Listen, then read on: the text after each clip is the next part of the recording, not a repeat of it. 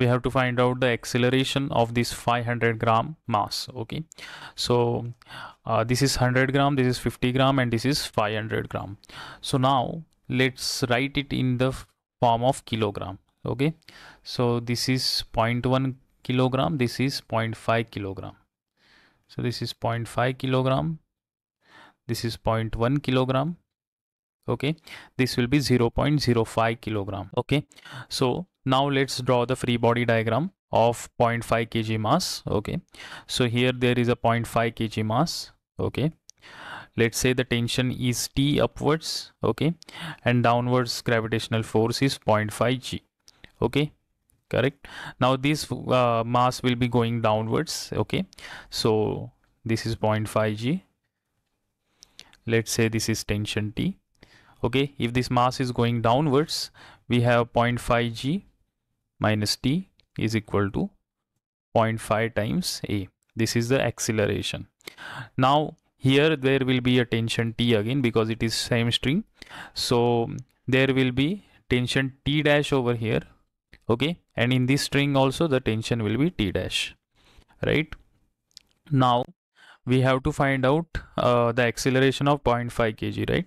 So now for 0.1 kg, the free body diagram will look like this. This is 0.1 kg mass. Okay, there will be this direction tension T, in this direction tension T dash. Okay, and there will be mg sine theta, that is 0.1 g sine 30 degree in the downward direction.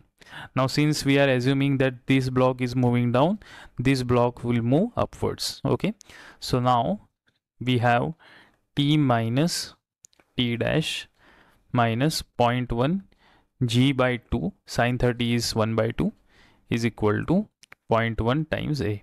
The acceleration will be same. Okay, it will be A. Now in this case of this block 0.05 kg, we can draw the free body diagram like this. This is the block 0.05 kg. The upward force is T dash tension and downward force is 0.05 g. Okay, now this is going upward, so T dash minus 0.05 g is equal to 0.05 a. Again the acceleration will be same. Okay, now solve it for acceleration A. Okay, we can see from here, if we add all this expression, we will cancel out T and T dash and we will eventually get A. So if we add all these expressions, what we will get? 0.5 g, okay, minus 0.1 by 2 g minus 0.05 g is equal to 0.5 plus 0.1 is 0.6, and this will become 0.65 a.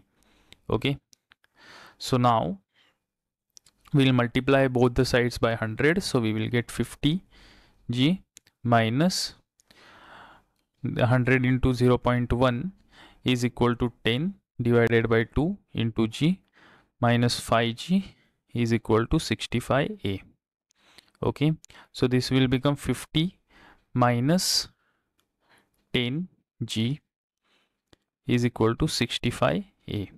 Correct. Now this is 40g is equal to 65a. So a is equal to 40g by 65. So we will have this one as 5 into 8 is 40. So 5, this is 13. So 8 by 13g is the acceleration. 8 by 13g is the acceleration of the 0.5 kg mass. Okay.